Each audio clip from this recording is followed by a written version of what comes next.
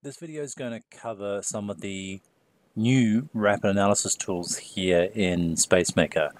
To get started though, just a quick note, I have set up some items like some views. I've got a building pad in there, I've got a screen just sitting in there, and we have outdoor areas. So a lot of this is being set up so I can run some of these quick rapid analyses in Spacemaker.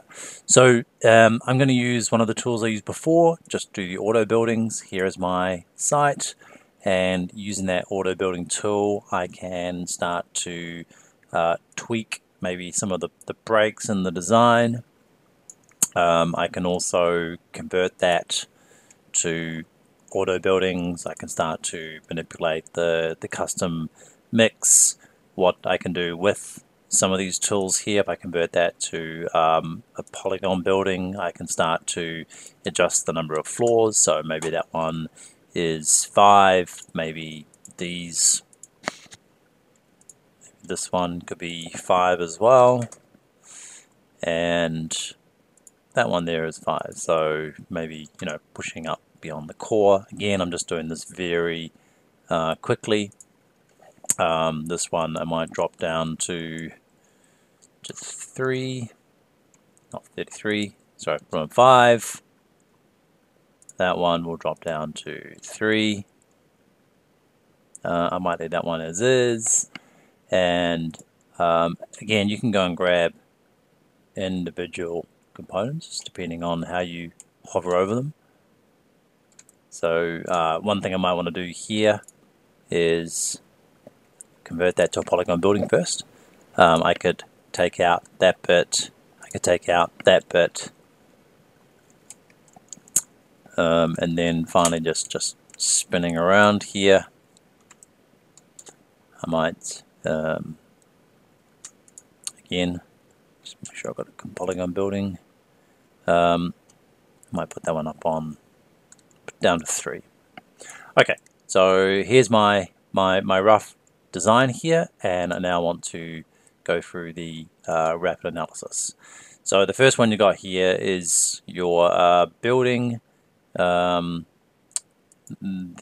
area metric. So this might relate to some items that don't contain area metrics, which will be this one over here. It's unspecified.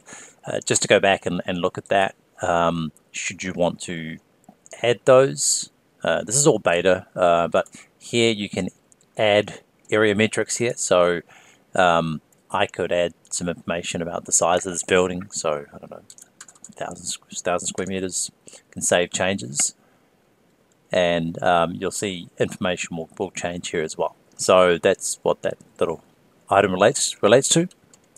We'll just go into the sun analysis.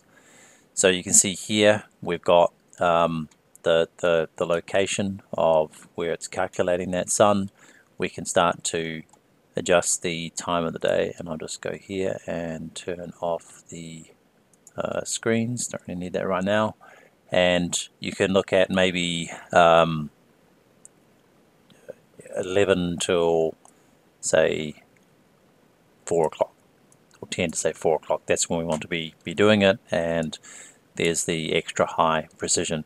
So you can start to see here how many hours you're going to get. So we want to maybe get between say 5 and 6. So some of these might be getting it, some may miss out. So you can start to see here the direct sunlight is maybe not achieving the goals that we want. So we may need to think about how we orientate this building. Next one is the noise analysis, and in previous tutorials what I've done here is I've added roads and rails. So a little hard to see, but there is this line marking here which indicates the rails, and then we've got a heavier road here and then a lighter road in the center going through the site. So you can start to see the noise isn't too bad. I did make this quite light traffic, only doing like say 10 kilometers per hour, so it's looking pretty good. Green means that the decibel rating is kind of low. If there was a lot of red, then I'd really need to rethink the design here. So it is beta, You can filter through road, rail. You can see it's all sort of calking. So there's a little bit of noise there, maybe coming from the rail, but not much. Sorry, from the road. And then the rail, there shouldn't be too much at all. Yeah. So, and then there's other things here that explain, should you want to learn more about the settings, and then there's a custom setting here. This is just looking at maybe where you want to do the analysis. So one concern here might be with the rail, and here we can see this is a rail where trains going past that are 52 meters in length. They're going to be going past at 50 kilometers, high traffic, but looks like the noise isn't hitting our site too badly here. So next one, which is pretty good, is the wind analysis. So this is the area. We can edit that area, so I'll just put it in the center of the site. And again, this is all calculating in real time. So sitting and standing, it's pretty good here. Strolling, it's not too bad in the center. If it was showing a bit of red here, there'd be some problems.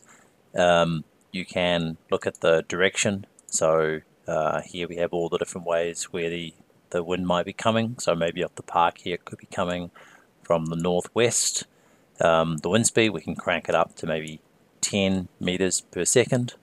And you can see here there's a bit of a pinch point. So there's a bit of strong wind starting to creep around the side of the building here.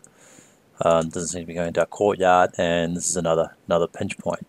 So this will give you real-time feedback on the wind coming into the site and highlight where, if there was wind coming in here, we want to sort of minimize that or shield or screen it. So those two things is the comfort and the adjustment of the direction, which you can change here. Now the proper wind analysis, the big one is here in the analysis tab, which we'll do in another tutorial, but this one again is rapid analysis. It's pretty quick. Operational energy, this is a newer one. It is in beta. For anybody who has used tools like Autodesk Insight, has a similar sort of system in here. So this is just on the default, but you can do your window to wall ratio. So I might want to really crank this up and have 80% because I want to get more daylight in. Here we're looking at the kilowatts per square meter per year down here. So getting average amounts, we probably want to try and get a decent amount, but here are some of the settings for your wall construction. These are hardwired in, so uninsulated is probably not what you want. You want to have some sort of form of insulation. You want some insulation on the roof, and then if you can go for triple low E glass, that's pretty good. And then there's some stuff in the back end. This is being in a cool semi-humid environment, and you can see here, if you want to know more about it, it's defined by the ASHRAE tables. Depending on where you are in the world, ASHRAE will have a chapter, but yeah, here we have real-time feedback using the operational energy here. Finally, we have constraints. Now I haven't got into constraints yet, but you can start to add constraints. There's more about this here in the help center. Typically it's like your site setbacks or your site envelope, so you can start to see whether your building is sitting within the constraints of the site defined by the planners. So there's a bit more on this. I'm probably going to save this for another tutorial because there's quite a bit to it.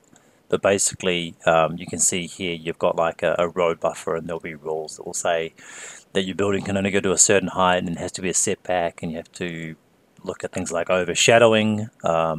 All of this can be configured using this tool, and then you can start to use the rapid analysis to add these constraints.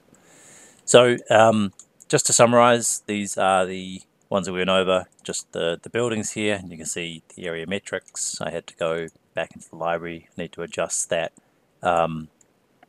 unspecified bit of geometry that I brought into the site. We have the sun here, so you can adjust the time of the day, you can adjust the precision, you can adjust the time of the year. So being in the Nordics, this is going to be very difficult during December, where it's going to be not much light. The noise analysis, and just to note, I've set up in the back end the roads and the rail to do that analysis. The wind analysis, pretty quick real-time feedback on the meters per second and the wind direction. And of course you can do more detail on that in the full analysis. It might take up to 75 minutes to run. The operational energy, the EUI, you can use some of this to get started. It is in beta. And then finally constraints, which I'll do a deeper dive in another video workflow.